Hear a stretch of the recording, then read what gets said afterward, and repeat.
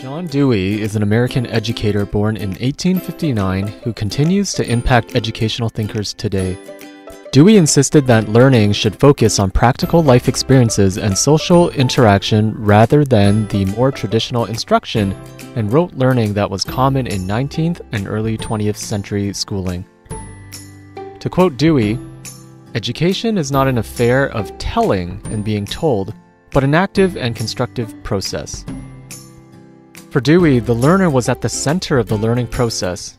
He reasoned that authentic learning requires learners to be active participants in their own educative process. School, then, should be a place where learners can confront challenges and resolve them.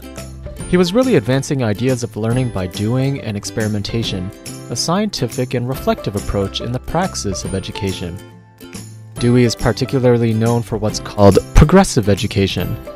At the time, education was exemplified by teachers lecturing at the front of classrooms, and students were passive recipients of knowledge.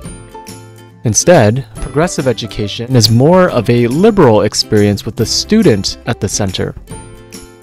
It asserts a democratic community of learning characterized by activities and group discussions. Additionally, lessons and unit plans for all subjects should involve active discovery as replacement for passive remembering of facts and figures. The so-called learning by doing process also entailed an engaged, reflective practice on the experiential learning. For Dewey, we do not learn from experience, we learn from reflecting on experience. A simplistic view of Dewey's progressive education is that it removes teachers from this learner-centered education. But in fact, the role of teachers are vital and more multifaceted in Dewey's view of education.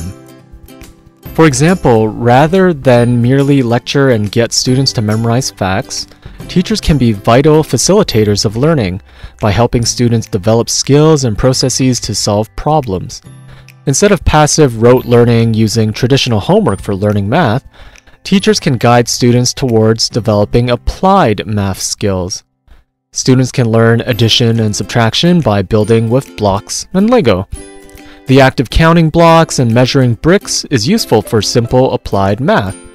Similarly, advanced math students can learn calculus and algebra as they explore architecture and engineering projects. Calculus would be required to compute the power needed for complex technological systems, or determining structural integrity in buildings. I hope you enjoyed this short summary of John Dewey and his progressive education. Thanks for watching.